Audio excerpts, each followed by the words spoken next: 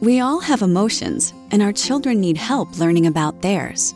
Help your child understand and express their emotions by teaching them to label their own feelings and those of others around them.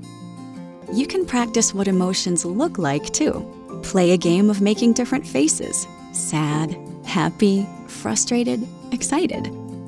When you see your little one happy, label the feeling. You're so happy right now. I see your smile. I see you're upset. I see you have tears. Can I help? And you can describe your own feelings as well. If you're frustrated, tell your child why and show them how you can calm yourself down. When you're reading books with your child, ask them about the emotions the characters are having. Help your child learn how to understand and communicate how they feel. Learn more about teaching your child to understand and label emotions.